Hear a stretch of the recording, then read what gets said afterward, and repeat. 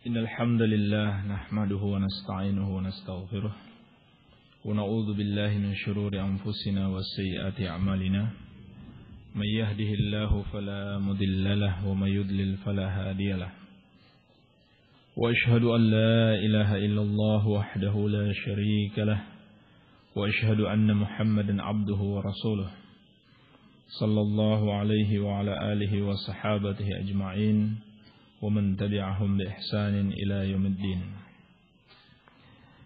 Pada pertemuan yang sebelumnya kita telah masuk pada muqaddimah yang ketiga dan telah kita bahas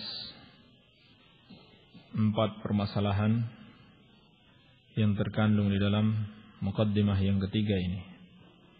Baik, apa saja 4 permasalahan tersebut? Man? Ilyas? Yang pertama, sebab pembahasan. Baik. Yang kedua,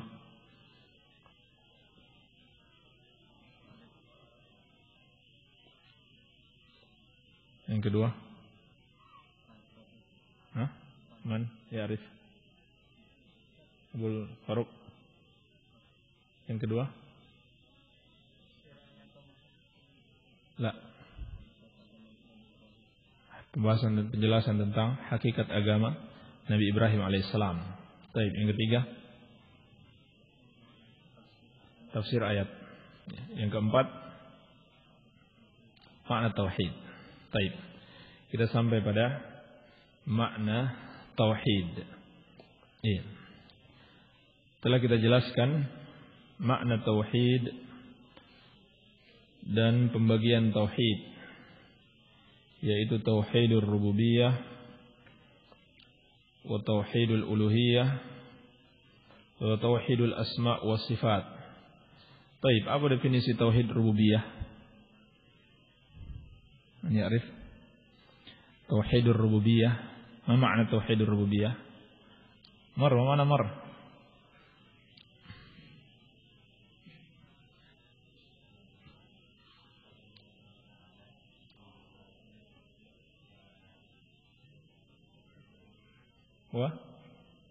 بالخلق والملك والتدبير. طيب، إفراد الله تعالى بالخلق والملك والتدبير. معنى توحيد الربوبية إفراد الله تعالى بالخلق والملك والتدبير. طيب، definisi yang lebih singkat. Ifradullah ta'ala bi af'alihi. Ahsant, barakallahu fikum. Definisi tauhidul uluhiyah. Apa makna tauhidul uluhiyah? Man?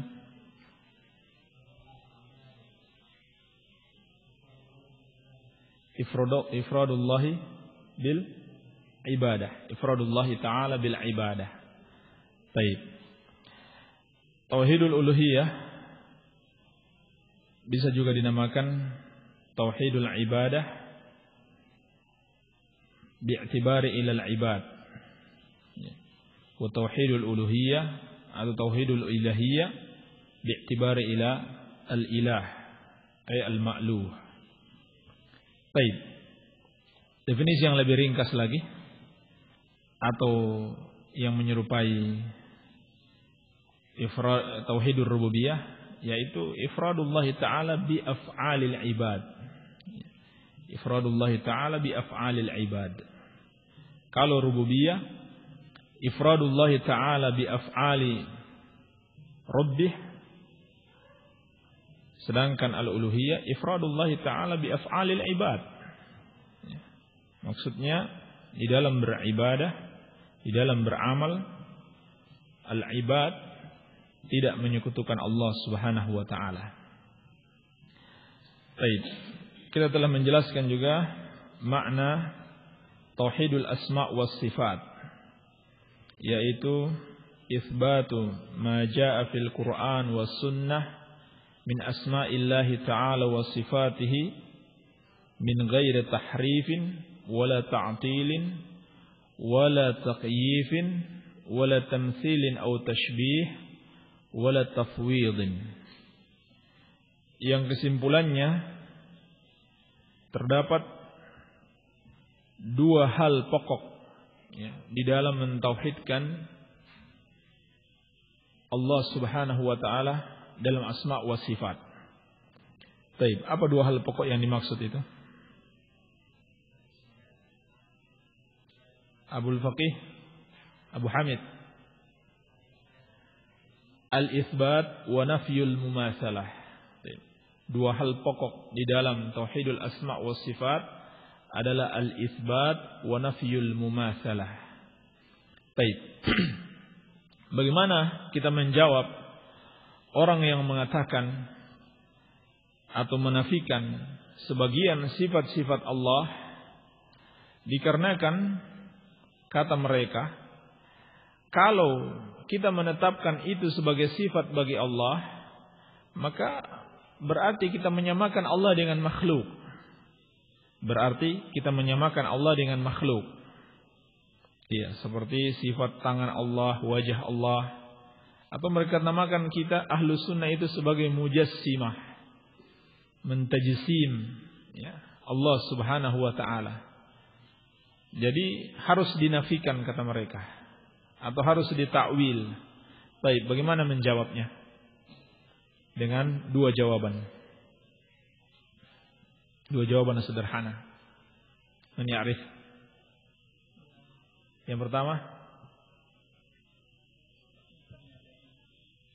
bagaimana menjawab orang yang mengatakan tidak bisa kita menetapkan ini sebagai sifat Allah. Sebab kalau kita tetapkan ini sifat Allah, berarti kita menyamakan Allah dengan makhluk, kata mereka. Dalil aqliyah yang dahulu.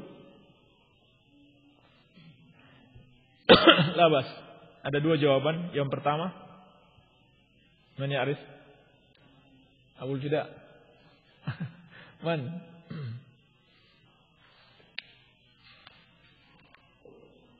Abu Zulfa mau menjawab kayaknya tadi, Anda lihat. Kalau Imam Malik, apa kata Imam Malik?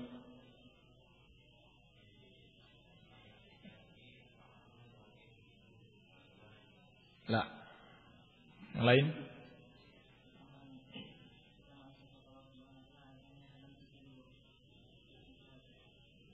La.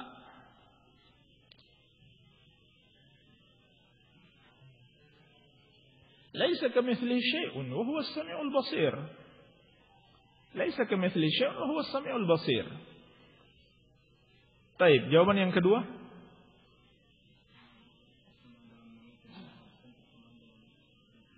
Buktinya? Ahsantum, barakallahu fiik. Ya. Jawaban yang pertama dengan dalil. Laisa kamitslihi syai'un wa huwa as-sami'ul basir. Yang kedua, dengan dalil akal. Kesamaan di dalam nama tidak mengharuskan kesamaan di dalam kaifiyah, di dalam hakikat. Ya. Buktinya antara makhluk saja berbeda. Walaupun memiliki sifat yang namanya sama, tetapi berbeda antara satu dengan yang lainnya. Apalagi antara makhluk dengan Allah Subhanahu wa ta'ala. Baik. Ini penyimpangan di satu sisi. Di sisi yang lain, ya, penyimpangan ini yang berhadapan dengan itsbat. Ya, di sisi yang lain, penyimpangan yang berhadapan dengan nafyul mumatsalah, yaitu tamtsil atau tashbih, menyerupakan Allah dengan makhluk. Dalil mereka, alasan mereka, karena tidaklah Allah berbicara dengan makhluk kecuali dengan bahasa atau dengan sesuatu yang dipahami oleh makhluk. Kalau Allah mengatakan tangan, berarti tangan yang dipahami oleh makhluk, bukan tangan yang lain. Ini menurut mereka. Jadi sama tangan Allah dengan tangan makhluk menurut mereka. Tapi bagaimana menjawabnya? Dengan dua jawaban. Man ijib? Gimana menjawabnya dengan dua jawaban?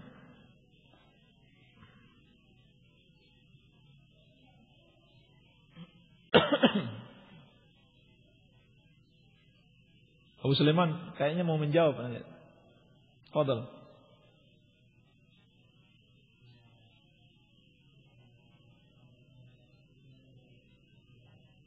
Afwan, enggak kedengaran.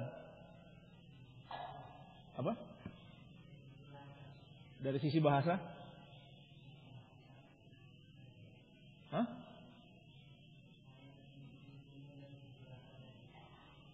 Hanya ditinjau dari sisi bahasa saja. Baik. Terus?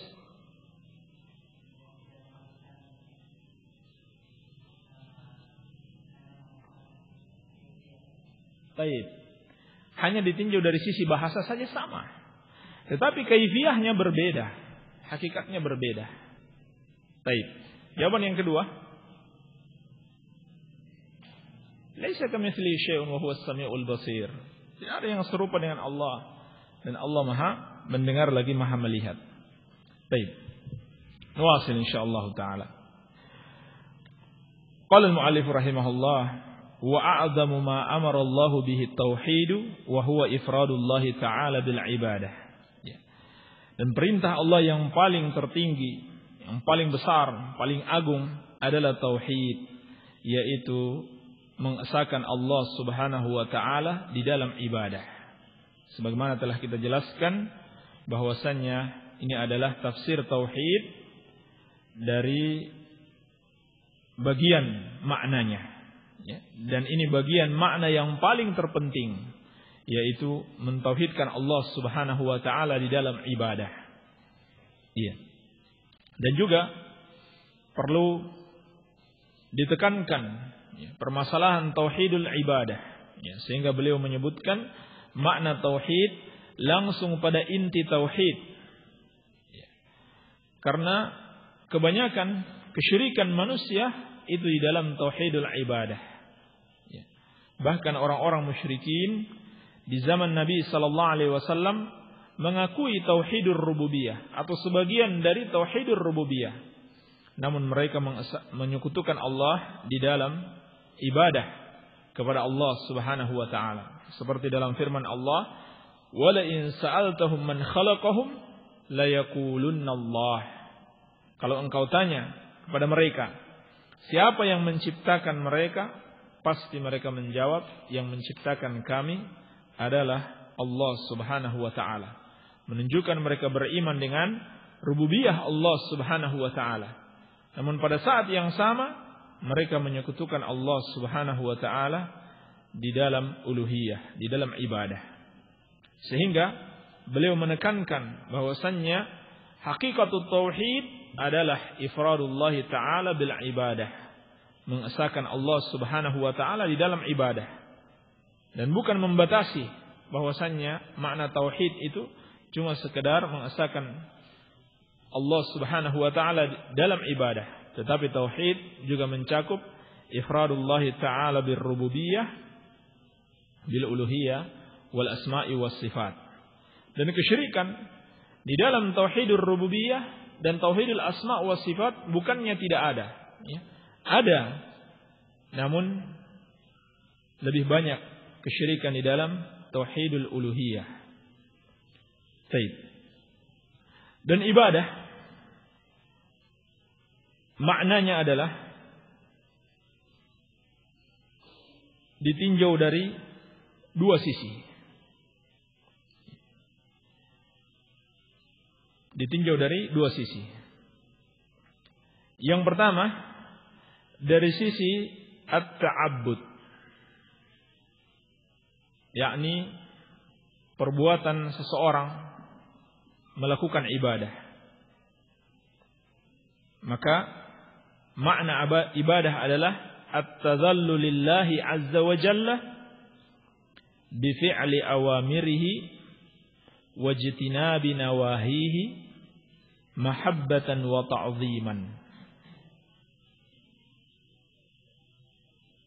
Ketundukan kepada Allah Subhanahu wa taala dengan mengamalkan atau menjalankan perintah-perintahnya dan menjauhi larangan-larangannya mahabbatan wa ta'ziman, disertai dengan kecintaan dan pengagungan. At-tadhallu lillahi azza wa jalla bi fi'li awamirihi wajtinabi nawahihi mahabbatan wa ta'ziman. Ketundukan seseorang kepada Allah Subhanahu wa taala dengan menjalankan perintah-perintah Allah dan menjauhi larangan-larangannya, mahabbatan wa ta'ziman, disertai kecintaan dan pengagungan. Kecintaan kepada Allah dan pengagungan terhadapnya. Jadi dari sisi orang yang mengamalkan, maka ibadah itu adalah ketundukan kepada Allah. Bagaimana bentuk ketundukannya? Dengan selalu menjalankan perintah Allah dan menjauhi larangan-larangannya, yang disertai dengan kecintaan dan pengagungan kepada Allah Subhanahu wa taala. Pengagungan ini yang kemudian melahirkan ar-raja wal khauf. Pengagungan kepada Allah yang kemudian akan melahirkan ar-raja wal khauf. Harap dan takut kepada Allah Subhanahu wa taala.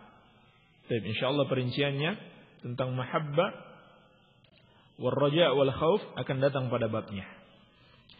Adapun dari sisi al-muta'abbad bihi,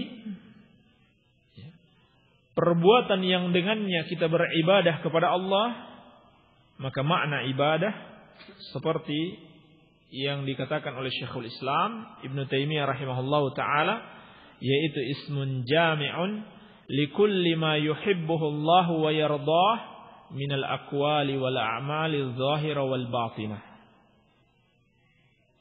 Suatu nama yang mencakup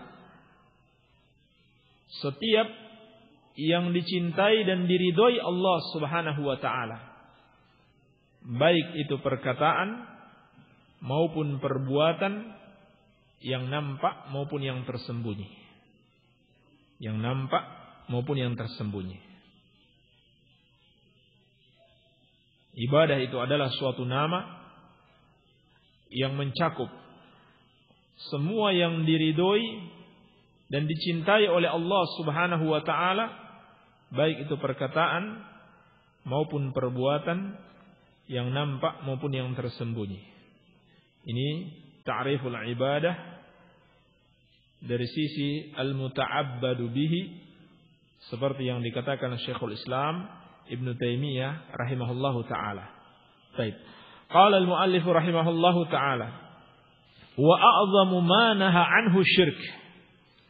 Dan larangan Allah Subhanahu wa taala yang paling besar, yang paling tercelah, paling terlarang dan terlaknat adalah asyirk, yaitu menyekutukan Allah Subhanahu wa taala. Dan beliau menjelaskan, wa huwa da'watu ghairihi ma'ahu, berdoa kepada selain Allah bersama dengan Allah.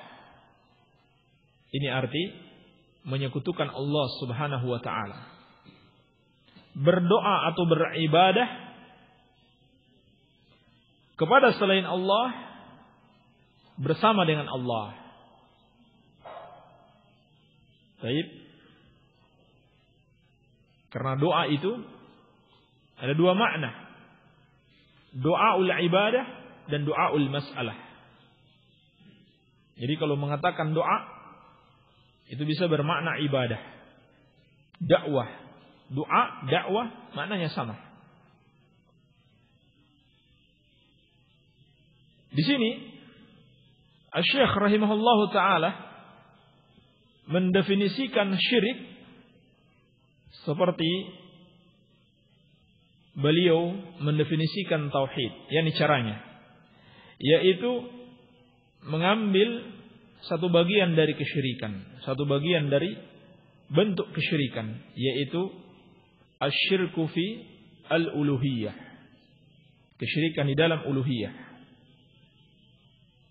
Yaitu seorang yang beribadah kepada selain Allah Subhanahu wa taala bersama Allah Subhanahu wa taala. Yakni dia beribadah kepada Allah pada saat yang sama dia pun beribadah kepada selain Allah Subhanahu wa taala. Baik. Ini thariqah beliau di dalam menekankan tentang bahayanya kesyirikan di dalam uluhiyah dan perlunya memperhatikan permasalahan ini.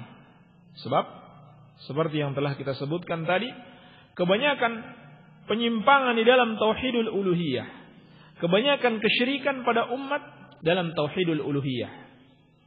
Jadi bukan maksud beliau membatasi bahwa kesyirikan itu hanya di dalam uluhiyah. Sehingga definisi yang lebih mencakup dijelaskan oleh para ulama, yang dimaksud dengan kesyirikan adalah taswiyatullahi bighairillahi fima huwa khasun lillah minar rububiyah wal uluhiyah wal asma'i was sifat. Ini definisi kesyirikan. Dan ini penting untuk selalu diingat dan dipahami baik-baik. Sehingga kita dengan mudah kalau kita mendapati suatu amalan yang tidak kita kenal, dengan mudah bisa kita hukumi. Kalau kita memahami definisi ini, apakah ini kesyirikan atau bid'ah yang tidak sampai pada kesyirikan? Karena masih banyak kaum muslimin yang menanyakan, ini termasuk kesyirikan atau bukan? Ya. Padahal dia tidak sampai pada kesyirikan, hanya termasuk kebid'ahan, namun tidak sampai pada kesyirikan. Kenapa? Karena dia tidak memahami ta'rifus syirik. Apa itu syirik yang sebenarnya? Dijelaskan oleh para ulama, yang dimaksud dengan syirik taswiyatullahi bighairihi fima huwa khasun lillah atau fima huwa min khasaisillah. Menyamakan Allah dengan selainnya di dalam perkara-perkara yang merupakan kekhususan bagi Allah. Ini bagian yang paling penting sekali. Yang merupakan kekhususan bagi Allah. Minar rububiyah wal uluhiyati wal asma' was sifat. Yaitu dalam rububiyah, uluhiyah dan asma' was sifat. Tiga hal inilah yang merupakan kekhususan bagi Allah. Sehingga kalau seorang menyamakan selain Allah dengan Allah di dalam tiga hal ini, dalam rububiyah, uluhiyah dan asma' wa sifat, maka berarti dia telah menyekutukan Allah Subhanahu wa taala. Kalau tidak sampai menyamakan Allah di dalam hal yang merupakan kekhususan bagi Allah, maka itu bukan syirik. Itu bukan perbuatan syirik. Baik. Ini definisi asyirkul akbar. Adapun asyirkul asghar, definisinya ada dua. Ya, ada dua definisi syirkul asghar yang disebutkan para ulama. Definisi yang pertama, ma dalla dalilun ala tasmiyatihi asyirk wa lam yablugh ila haddi syirkil akbar. Ma dalla dalilun ala tasmiyatihi bisyirk wa lam yablugh ila haddi syirkil akbar.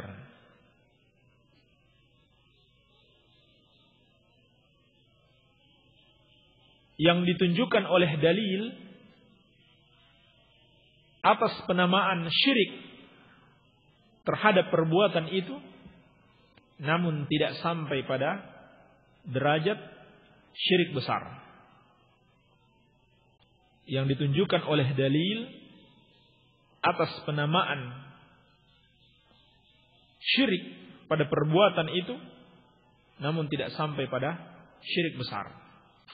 Contohnya hadis yang sahih, Nabi sallallahu alaihi wasallam bersabda, "Man halafa bi ghairillah faqad kafara aw asyrak." Dari hadis Abdullah bin Umar radhiyallahu taala anhuma. Barang siapa yang bersumpah dengan nama selain Allah, maka dia telah melakukan kekafiran atau kesyirikan. Kesyirikan yang dimaksud di sini adalah asyirkul asgar, karena bersumpah dengan nama selain Allah tidak sampai pada syirik besar. Tidak sampai pada derajat syirik besar. Ini definisi yang pertama. Definisi yang kedua, kullu dzari'atin ila syirkil akbar. Setiap yang mengantarkan pada syirik besar. Setiap perbuatan maupun perkataan yang bisa mengantarkan pada syirik besar. Kullu dzari'atin ila syirkil akbar. Dan ini definisi yang barangkali lebih tepat dan lebih mencakup dibanding definisi yang pertama. Nah, sebagian ulama menggabungkan. Baik. Namun kenyataannya banyak dalil-dalil peringatan dari asyirkul asghar, tapi tidak dinamai kesyirikan. Ya. Seperti peringatan Nabi sallallahu alaihi wasallam dari membangun masjid di atas kuburan atau sholat di pekuburan. Ini termasuk asyirkul asghar karena bisa mengantarkan kepada kesyirikan, mengantarkan kepada asyirkul akbar. Baik. Kullu dzari'atin ila asyirkil akbar. Iya. Ini penting memahami definisi-definisi ini agar kita tepat di dalam menghukumi suatu perbuatan. Walaupun terkadang kita belum tahu dalilnya, tapi sudah tahu definisinya, kita bisa menghukumi perbuatan ini syirik besar, ini syirik kecil. Karena mengerti definisinya, dan definisi ini tentunya berasal dari dalil-dalil Al-Quran wa sunnatu Rasulillah sallallahu alaihi wa alihi wasallam. Baik. Lalu apa perbedaan asyirkul akbar wa syirkul asgar? Ulama kita menyebutkan perbedaan yang pertama, asyirkul akbar mukhrijun minal millah. Syirik besar mengeluarkan pelakunya dari Islam. Artinya menyebabkan murtad, keluar dari Islam. Adapun syirik kecil, dia tidak sampai mengeluarkan pelakunya dari Islam, tetapi merupakan wasilah kepada syirik besar. Perbedaan yang kedua, syirik besar menghapus seluruh amalan. Menghapus seluruh amalan yang pernah dilakukan oleh pelakunya. Sedangkan syirik kecil hanya menghapus amalan yang menyertainya. Seperti riya. Kalau seorang beribadah dengan riya, maka terhapus amalan yang dia lakukan dengan riya tersebut. Adapun misalkan seorang menyembelih untuk selain Allah, syirik besar, maka terhapus seluruh amalan yang pernah dia kerjakan. Perbedaan yang ketiga, syirik besar menyebabkan kekalnya pelaku syirik besar ini di neraka. Menyebabkan kekalnya di neraka. Sedangkan syirik kecil tidak sampai mengekalkan di neraka. Perbedaan yang keempat, apabila seorang mati dengan dosa syirik besar, maka dosa-dosanya tidak akan pernah diampuni oleh Allah Subhanahu wa taala. Dia tidak akan mendapatkan ampunan. Adapun bila seorang mati dengan syirik kecil, maka ulama berbeda pendapat. Pendapat yang pertama, dia diampuni, atau dia di bawah masyiatillah, tahta masyiatillah, berdasarkan dalil innallaha la yaghfiru ay yushraka bihi wa yaghfiru ma duna dzalika liman yasha. Sesungguhnya Allah tidak mengampuni dosa menyekutukannya dan mengampuni dosa selain itu. Selain itu maksudnya yang lebih ringan daripada itu, bagi siapa yang dia kehendaki, tahta masyiatillah. Kalau Allah mau, Allah ampuni. Kalau tidak, maka dia diazab. Kalaupun diazab, dia tidak kekal, seperti syirik besar. Sebagaimana perbedaan yang ketiga. Ini pendapat pertama. Pendapat kedua, syirik kecil juga tidak diampuni, dengan dalil yang sama. Innallaha la yaghfiru ay yushraka bihi wa yaghfiru ma duna dzalika liman yasha. Sebab ay yushraka bihi takdirnya adalah isyrakan bihi, yakni an-nakirah fi siyaqin nafi fatufidul umum. Bentuknya nakirah dalam konteks penafikan, maka maknanya umum di dalam bahasa Arab. Jadi firman Allah, innallaha la yaghfiru ay yushraka bihi, ini umum. Allah tidak mengatakan ini syirik besar atau syirik kecil. Ini umum. Jadi mencakup asyirkul akbar wa syirkul asghar. Dan ini yang dikuatkan oleh Syekhul Islam Ibn Taimiyah rahimahullahu ta'ala. Ala kulli hal, syirik besar maupun syirik kecil sangat berbahaya. Syirik besar maupun syirik kecil sangat berbahaya. Dan para sahabat memandang syirik besar adalah dosa yang paling besar. Jelas dalil-dalilnya. Dan juga sahabat memandang syirik kecil adalah dosa yang paling besar setelah syirik besar. Artinya, melebihi semua dosa yang tidak mencapai kesyirikan. Membunuh, berzina, mencuri, syirik kecil lebih besar daripada dosa-dosa itu. Iya. Di antara dalilnya, perkataan Abdullah bin Mas'ud radhiyallahu taala anhu, la an ahlifa billahi kadhiban ahabbu ilayya min an ahlifa bi ghairihi sadiqan. Kata beliau radhiyallahu an, aku bersumpah dengan nama Allah secara dusta, maksudnya andaikan, ya, andaikan terpaksa.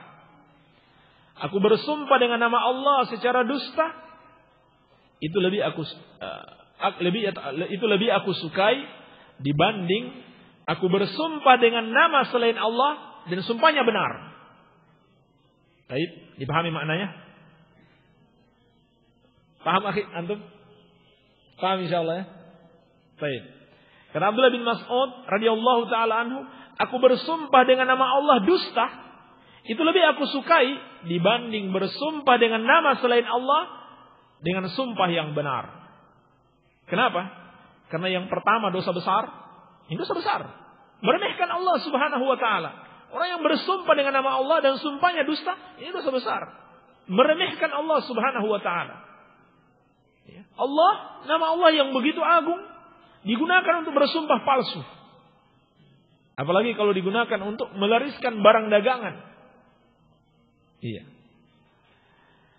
Ini dosa besar. Tetapi ini lebih ringan dibanding seorang bersumpah dengan sumpah yang benar, jujur dia dalam sumpahnya, namun dengan menggunakan nama selain Allah Subhanahu wa taala. Ini dalil para sahabat memandang syirik kecil itu dosanya lebih besar dibanding semua dosa-dosa besar yang derajatnya tidak sampai pada kesyirikan. Sehingga kata Imam Ibnu Qayyim rahimahullahu taala dalam I'lamul Muwaqqi'in, bahwasannya apabila seorang hamba itu menjauhi syirik besar dan syirik kecil, maka Allah Subhanahu wa taala akan mengampuni dosa-dosa besarnya sebagaimana Allah akan mengampuni dosa-dosa kecilnya kalau dia menjauhi dosa-dosa besar. Dosa-dosa besar, dosa-dosa kecil akan diampuni oleh Allah meskipun seorang tidak bertobat. Tapi kalau dia menjauhi dosa-dosa kecil, dosa-dosa besar, dosa-dosa kecilnya akan diampuni tanpa harus dia bertobat. Ini keutamaan dari Allah Subhanahu wa taala. Kemurahan dari Allah Subhanahu wa taala. Kalau orang menjauhi dosa-dosa besar, dosa-dosa kecil yang dia lakukan dan tidak ada yang bisa selamat dari dosa-dosa kecil, maka Allah akan mengampuni dosa-dosa kecilnya tanpa harus dia bertobat.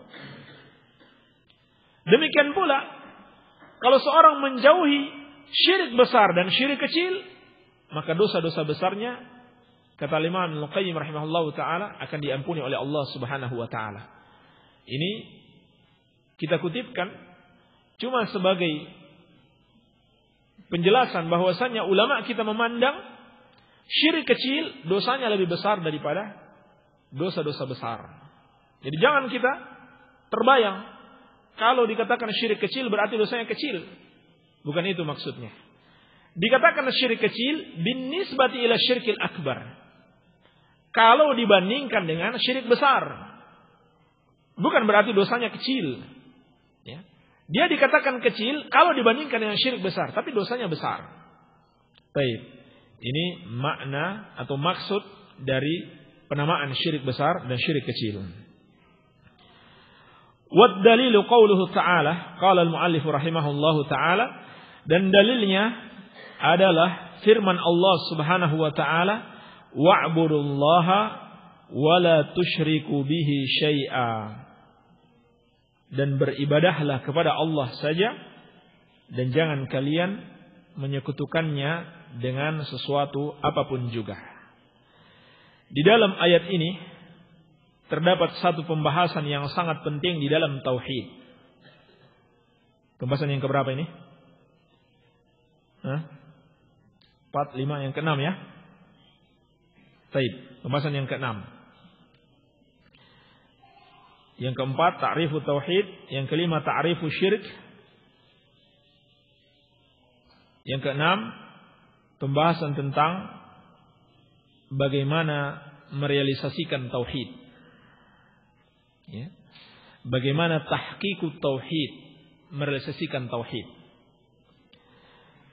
Ulama kita menjelaskan bahwasannya tauhid itu tidak akan bisa terrealisasi kecuali dengan dua perkara, yaitu al-isbat wan nafyu, penetapan dan penafikan.